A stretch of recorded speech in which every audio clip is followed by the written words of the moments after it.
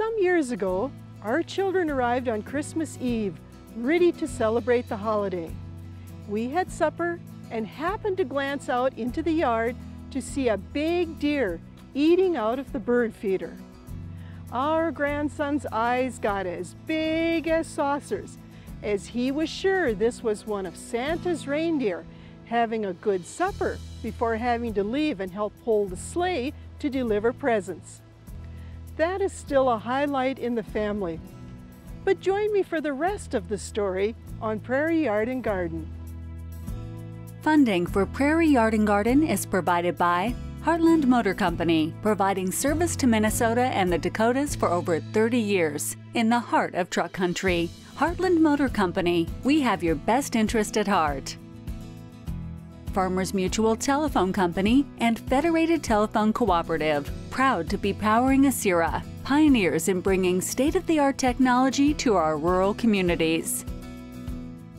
Mark and Margaret Yakel-Julien in honor of Shalom Hill Farm, a nonprofit rural education retreat center in a beautiful prairie setting near Windham, Minnesota.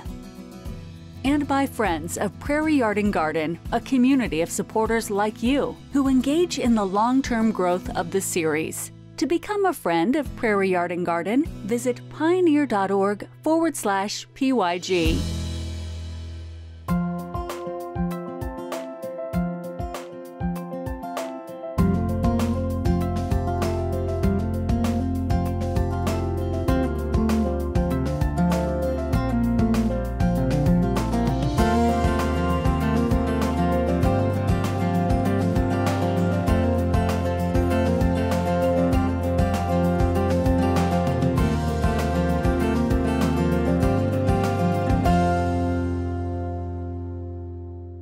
We often have deer visit our yard, even though we live right in town.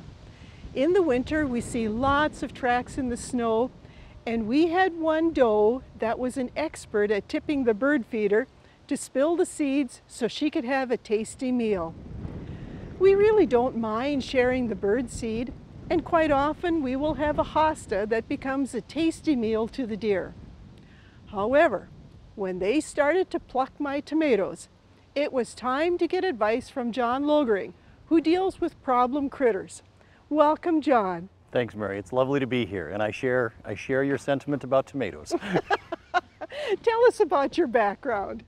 Well, sure. I'm a wildlife ecologist and have worked here at the University of Minnesota for about 20 years.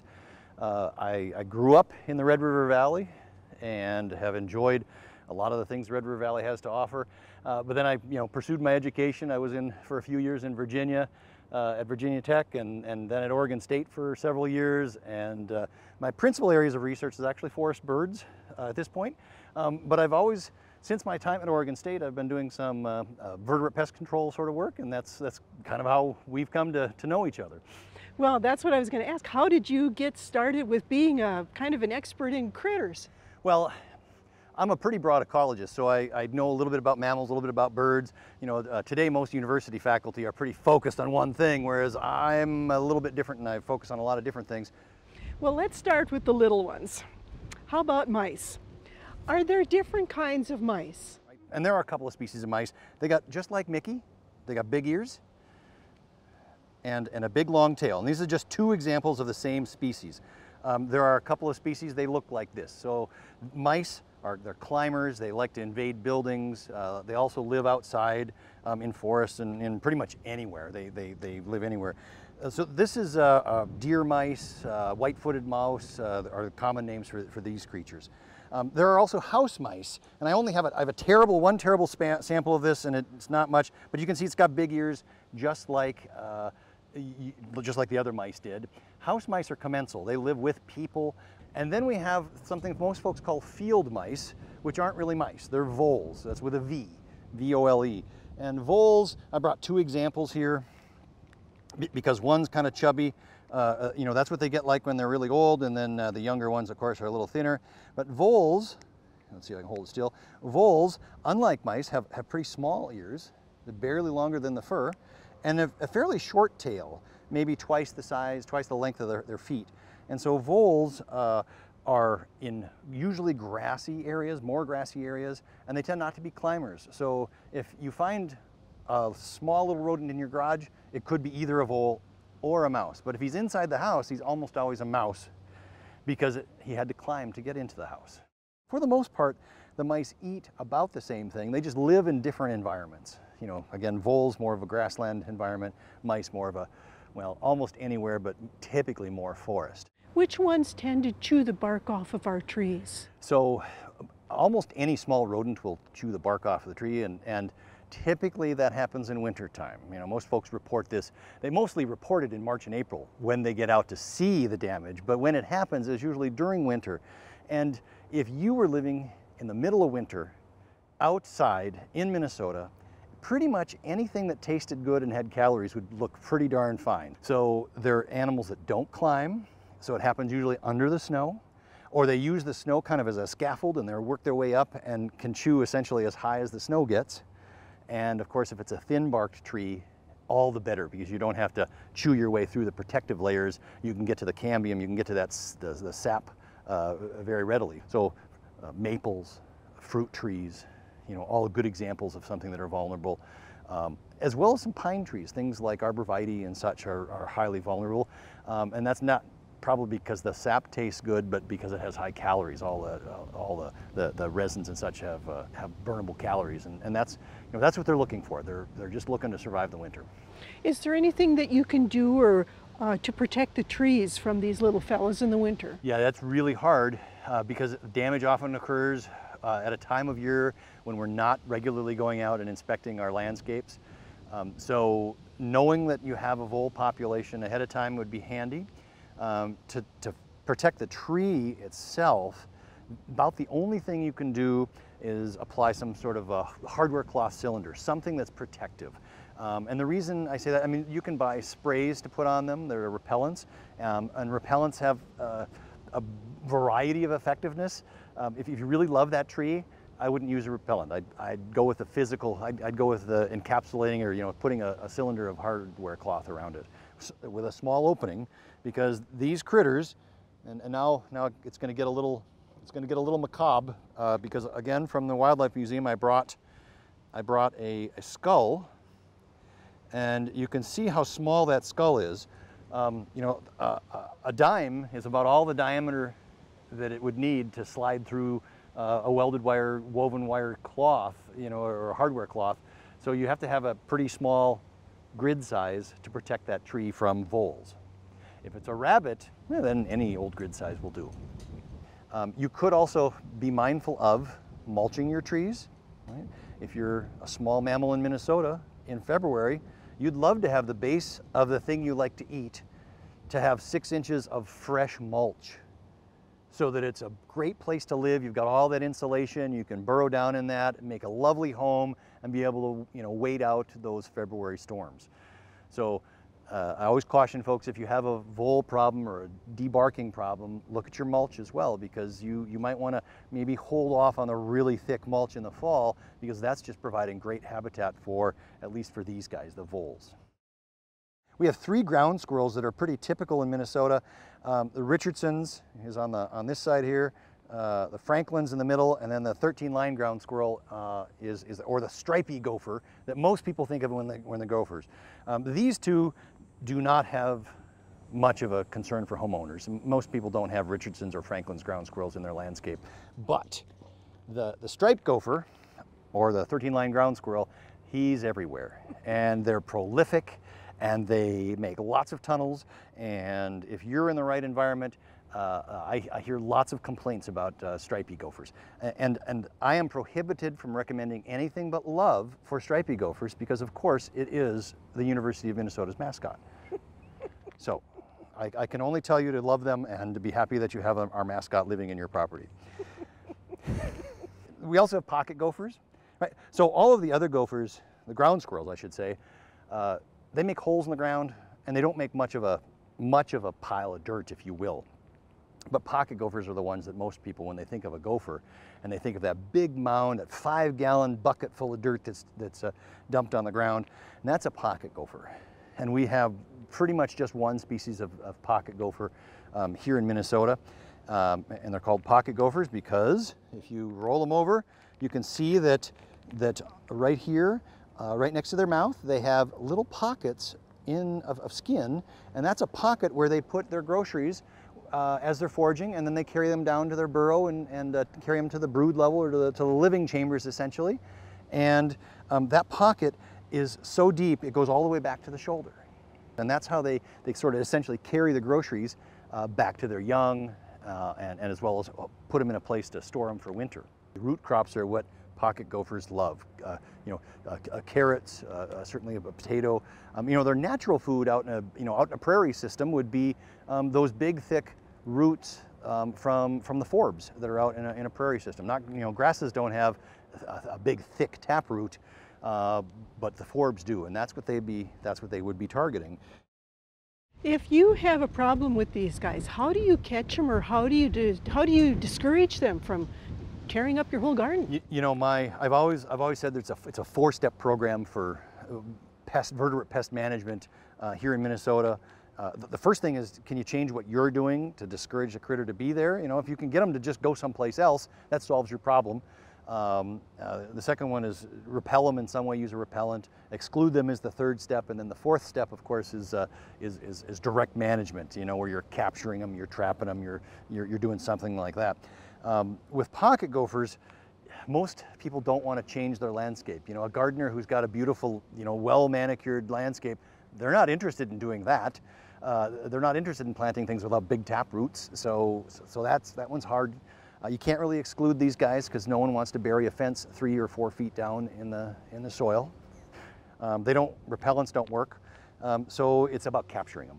And so pocket gophers, probably the easiest way to deal with them is in a sort of lethal sort of way.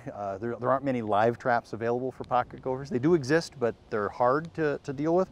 So it's mostly kill trapping. Now we're coming up into fall, and a lot of people want to plant tulips and bulb crops. Don't we have to worry about squirrels and maybe even gophers digging those up? Squirrels are a major, they love those fall tulips. Going into winter, it's going to be cold, they're looking for extra calories, and those tulip bulbs are big packages of energy.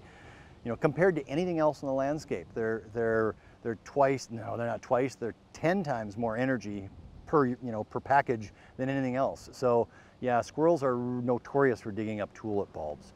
And the solution is really hard. There's no good solution other than to perhaps lay a protective barrier, exclude them.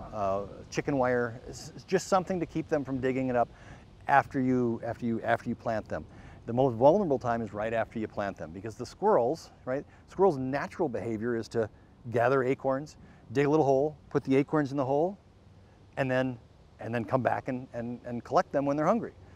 So when you dig a tulip, dig a hole for a tulip, put a tulip in there, pack down some soil on top of it, you just mimicked what a squirrel naturally does. So when they see that, they think, hey, look, a big squirrel just planted a nice little tidbit right there for me, and they dig it out. Squirrels and the bird feeder is probably my #1 request.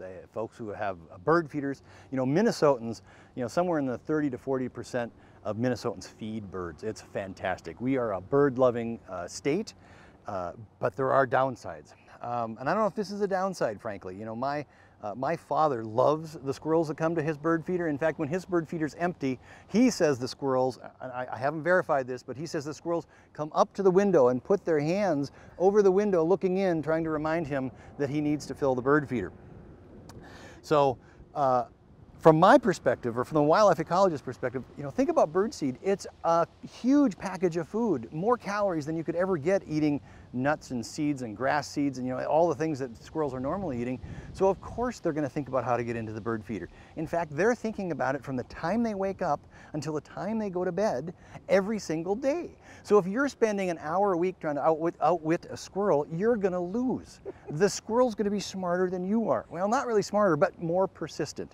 And they're natural problem solvers. So you have to outwit them by trickery. So things you can do for squirrels: #1, if you have some extra cayenne pepper around, sprinkle it in with the seed. It turns out cayenne pepper, mammals have receptors to taste it. Birds do not. So the birds won't care, and the squirrels, you know, it might be a little too spicy for them. Think about putting your bird feeder in a place that the squirrel can't access it. So sometimes this involves either hanging it from a wire, and if you can do that, 2 wires is better than 1. If you just hang it from 1 wire, then you get fireman squirrels, right? They just crawl up on the tree or whatever, and they slide down down the pole, and they feast on the bird feeder. But a squirrel can run on a wire just fine. We've all seen them run the highline wires. So look for an old hose. Take a chunk of old hose, 3 or 4 feet long, and then thread the wire that you hang the bird feeder through.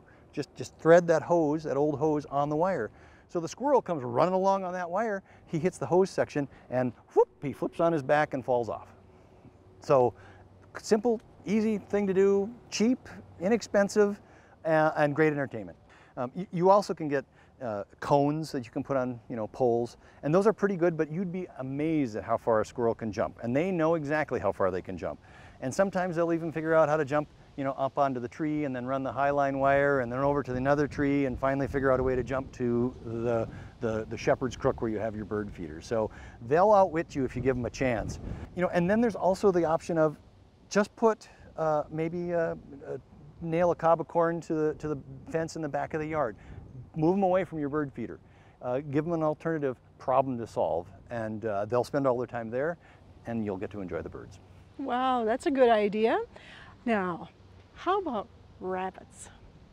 You know, rabbits are a wonderful component, I think, of our backyards because they're so much fun to watch, but they're really the bane to many gardeners. Rabbits are a little bit tough in the sense that they're a general herbivore. They run around, so I have a rabbit skull here, and you can see they have 2 front incisors. So one of the things we use to identify rabbit damage is the shoots that are nibbled off or what have you are cleanly clipped, just like you used your best pruning shears. They just snipped it off, often at about a 45-degree angle. So they'll snip off any vegetation, and they'll eat just about anything. Leafy greens, pretty much anything in your garden that you'd think about eating, rabbit would be just fine with that. Trouble is, you probably like the bottom part of the carrot, but the rabbits will have no trouble eating the top part, or the beans before it actually sets seed, or many other things. You know, a row of beans that just pops up and have those 2 big coddle, they just run right down the row and nibble them all off. So with rabbits, our management strategies are several-fold. You know, the first thing, is there anything I can do to change my habitat? Well, try to make your landscape less cluttered, right? A rabbit is a very soft, yummy thing to eat, so when it comes time to give birth, they look for a secure place. Now in our landscapes, our manicured landscapes, sometimes that's an over-mulched garden bed that maybe has shrubs that have low branches that provide that really secure place for a rabbit to have babies. So if you have those areas in your landscape, maybe think about tightening them up, cleaning them up, making less structure for a rabbit to hide in. And that makes your yard less hospitable, so the rabbits move elsewhere. And then as far as managing the rabbits you have, repellents work pretty well on rabbits, and there are a whole host of repellents that are based on olfactory or smell based, as well as taste based, hot pepper sauce sort of based. The key with repellents is try one, buy the smallest bottle you can. Try one, see if it works. If it doesn't work, try another repellent. Don't give up right away, because some repellents work and some repellents don't for your particular circumstance. And not all repellents work in every circumstance. So give it a try. And then, of course, if you have a garden, the beauty about rabbits is they hop but don't jump. A 2-foot fence is all you need to keep rabbits out of your garden because they don't jump over things. They hop along. So a simple 2-foot fence that you could easily step over keeps all the rabbits out.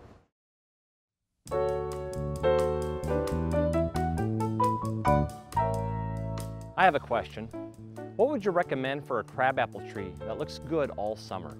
You know, that's a great question, because everybody thinks of the flowering crab apples for the beautiful flowers in the spring, but they can last maybe a week or 10 days maximum, but the plants in your yard year-round. So I'm standing next to a Donald Wyman crab, a flowering crab, has these beautiful cherry red fruits that'll hang on all winter. This is both a really beautiful winter landscape feature, especially when a little snow is on the trees, adds color to the landscape, but also they provide food for migrating flocks of cedar waxwings and pine grosbeaks during the wintertime, and then when the robins come back in the spring, spring, they'll usually clean up the rest of the fruit. This tree is also disease resistant. It gets a little bit of apple scab, but not nearly like some of the cultivars that lose all their leaves in midsummer. And so it creates both the beautiful flowers, attractive foliage all summer, and then that beautiful fruit during the winter and early spring. Ask the Arboretum Experts has been brought to you by the Minnesota Landscape Arboretum in Chaska, dedicated to enriching lives through the appreciation and knowledge of plants.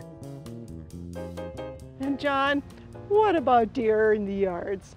Deer in the yards are a real challenge.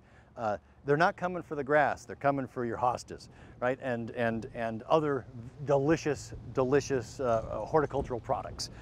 Certainly there are resistant varieties that you could plant, but let's face it, horticulturalists don't get into the game just to limit their palate to a very narrow piece of the opportunities, right, of the possibilities. So, you know, with deer you have to be a little more proactive and anticipate them coming.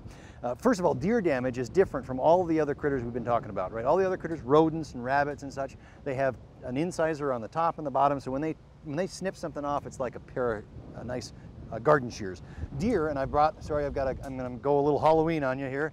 I've got a skull from a female deer, and you can see that she's got lower incisors, but there's nothing on the top. She has no teeth on the top of her mouth. So when a female deer, or when any deer forages, they grab and rip. And that's how you can look at the damage and notice that it looks like it's a torn damage on that twig or the hosta or what have you. It doesn't look cleanly clipped. If it's cleanly clipped, you got a rabbit problem. If it's torn, you got a deer problem. So what to do? There are lots of options for home sort of gardeners. You certainly can exclude them. You can put up a fence, right? And there are a lot of plans online that you can get that use electric fences or barrier fences. If it's a small space, deer won't jump over a short fence to get into the garden. Doesn't matter what's in there. We've put, as biologists, we've done some studies, and you can put apples and grain in the middle of winter in that area and the deer won't jump in, because if they can't see a way to run and jump out, they won't jump in. So short fence works for small spaces. Now as you get bigger and bigger spaces, you need a taller and taller fence. So if you want to protect 3 acres, you know, you're talking about a 10-foot fence.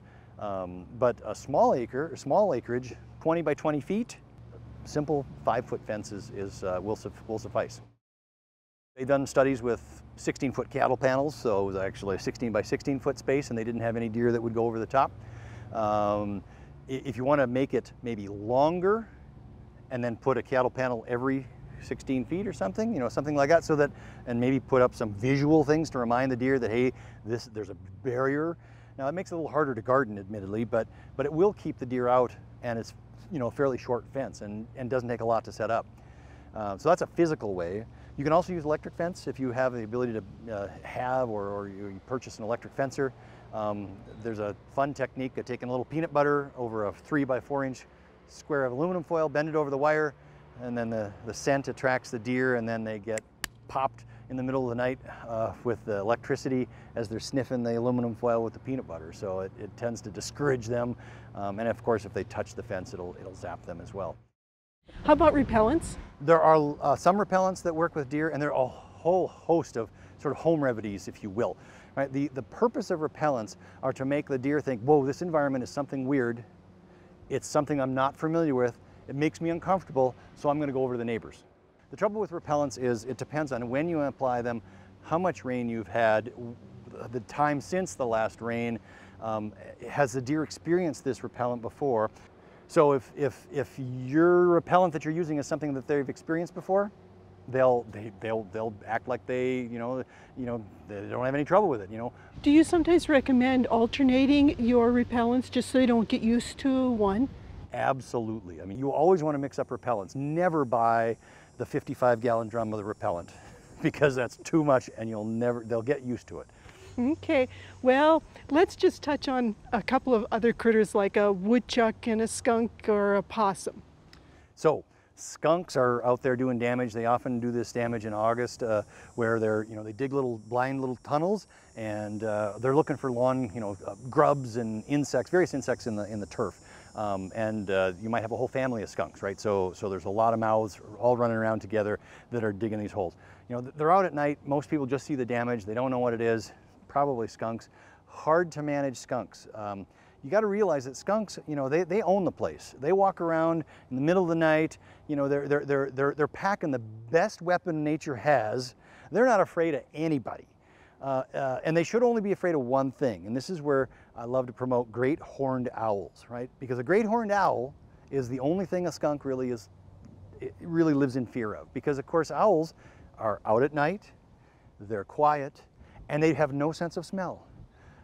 So they don't care about the bazooka that skunk is carrying to ward off any potential predators. They just swoop in and have them for a meal. Woodchucks are tough. They're really just a big, fat, chubby squirrel, right? They're related to squirrels, so they will climb trees. It's the funniest thing you'll ever see. Woodchucks, usually the gardener thing is that when they're burrowing underneath your garden shed or your wood pile or what have you. They will cause landscape damage. They're tough to manage because there's not really a toxicant available. There's no repellents that really work. Usually we manage them by excluding them from under the garden shed or the wood pile or what have you. And then occasionally, this is one of the species where some of those gas cartridges actually are a lethal form of control. Of course, not near buildings that humans are habitating, but it's about the only thing I even mention gas cartridges for. Well, in this past year, we had an opossum by the greenhouse for the first time. Are they good or bad? They're an omnivore. They eat anything and everything. So for some gardeners, they might get in and disrupt their plants, but odds are they're probably eating insect pests and things you don't want. They're also fantastic for eating ticks.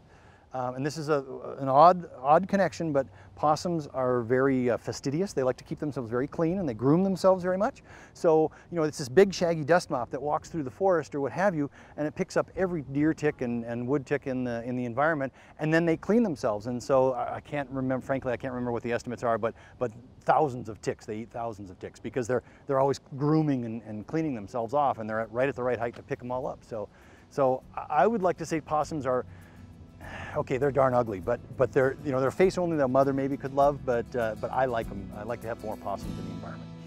John, this has been so interesting, and you have given us such wonderful information. Thank you so much. It's really been my pleasure. Thanks for coming.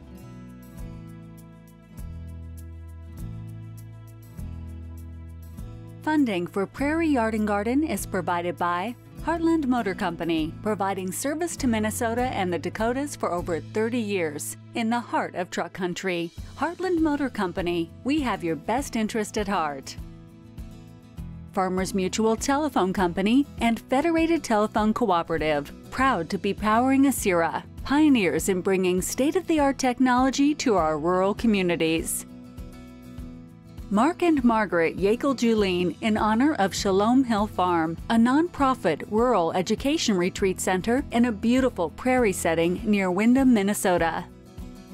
And by friends of Prairie Yard and Garden, a community of supporters like you who engage in the long-term growth of the series. To become a friend of Prairie Yard and Garden, visit pioneer.org/PYG.